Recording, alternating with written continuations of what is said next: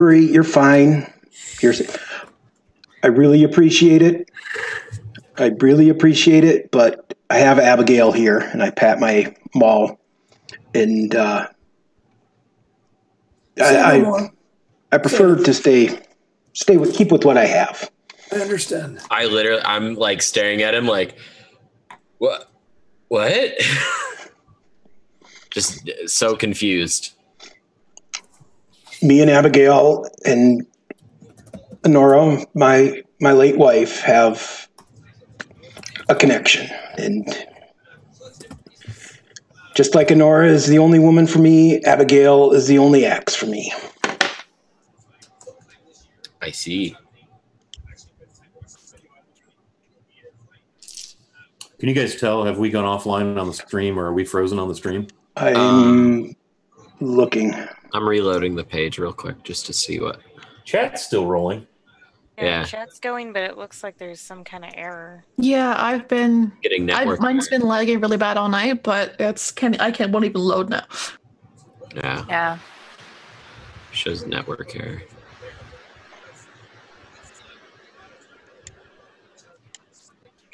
Let's see what's happening.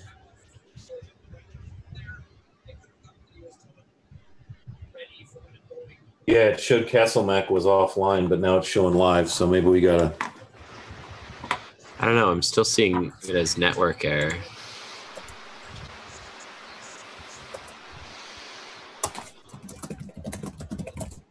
Please pardon the technical difficulties.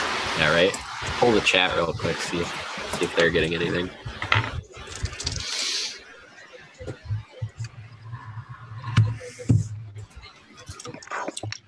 Well, my drop frames just went through the roof.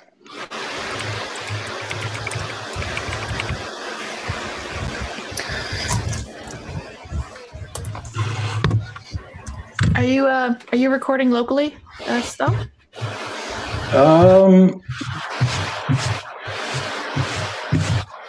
I do not know. Okay. I had it set up when I streamed my channel. I do, but I'm recording as well. Well, I'm recording the actual Zoom chat. So if we need to, according to Castlemat Coach, he's just seeing network error like me. Yeah, same. Yeah. Not sure what's going on there. Let me check Twitter, see if anything's coming up with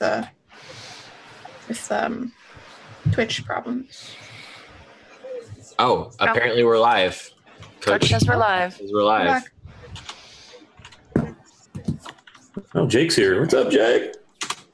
Okay, so we are in the armory with Master Riley, the armorer for Highmeadow Manor.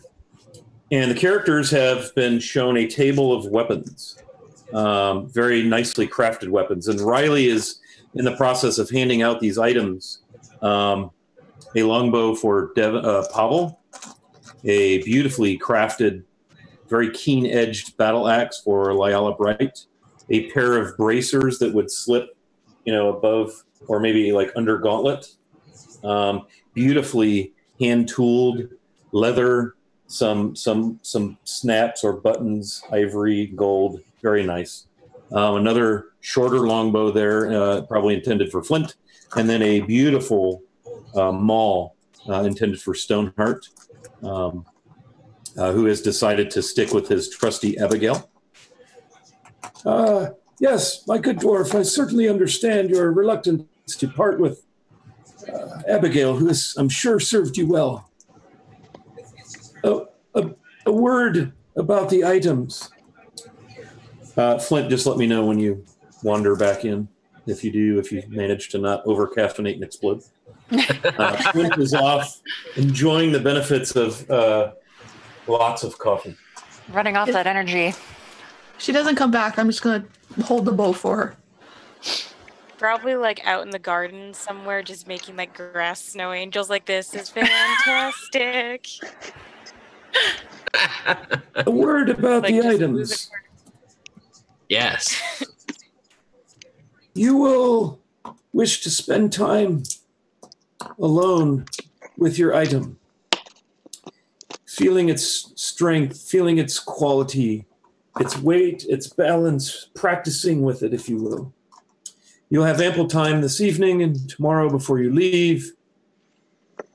I suggest at least an hour, maybe 2, so that you become comfortable with what each of your items can do for you. Can I make like an insight check to see if I sort of get what he's hinting at? Sure. Although... No. No, it's not. No, it doesn't matter. Okay. Just goes, woo.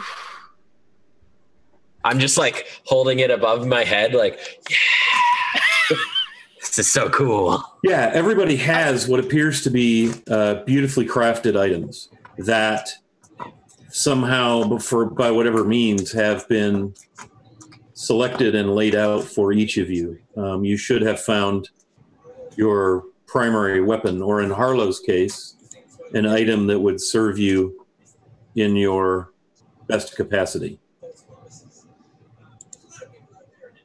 So yes, that is tools and a gift from Lord Thanan that you are to take with you and use and keep. I would like to look at the armor available. Mm-hmm. You'll find a wide variety of armors. Everything short of like a full regaled knightly suit of plate mail, but typical utilitarian soldiery, banded, splint, half plate, chain, combinations, like leather pants, chainmail, like he's wearing various things. There's studded leather, no helmets, some shields, all of various sizes. What can I help you find? Give me a second, and I'm opening them up. Opening up D&D Beyond. Very well. Feel free to look around, each of you. Seth and Sabrina can provision you with foodstuffs, sundry items. Sorry about the dog barking. No, it adds like mojo. Dogs are good. Harlow's just going to take a good set of leather armor, and she's going to put on her bracers and study them very carefully. Is there anything I can get from that? I'm sorry? Harlow's going to find a good set of leather armor. Take that, but she's also going to put her bracers on and study them as really closely. Is there anything she gets from it? Yeah, so when you put the bracers on, they fit amazingly well, almost like a second skin. They don't shift to you, like they don't adapt to your body. They fit, like they were made for you. And you feel somehow more dexterous, a little just movement is easier, less encumbered, more dexterous. Awesome. Great. I will look for a set of splint mail that will fit a dwarf. You'll find various sizes and way you can fashion. Once you've pulled some items out, Riley will come over. Yes, General, what can I do to help? I can help fit that to you. Oh, that would be wonderful. And so he immediately gets busy. He'll crouch down, kneel down, and start putting various pieces, checking the banding, tightening, things of that nature to get things so that it's suitable for your size and stature. You can tell if you have any knowledge of an armor smith. This guy's solid. Been around the block. Cool. And I will leave my chainmail there.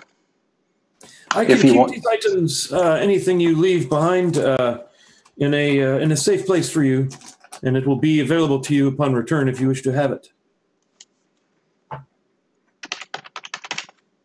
I thank him.